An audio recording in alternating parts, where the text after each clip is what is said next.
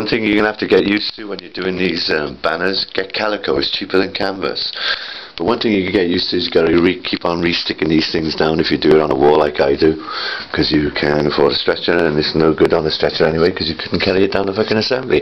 So yeah, you'll just have to get used to re-sticking things down, and I'll show you how to do the bamboo stuff in it when I get them. But there we go. The true face of Lord Ellis-Thomas.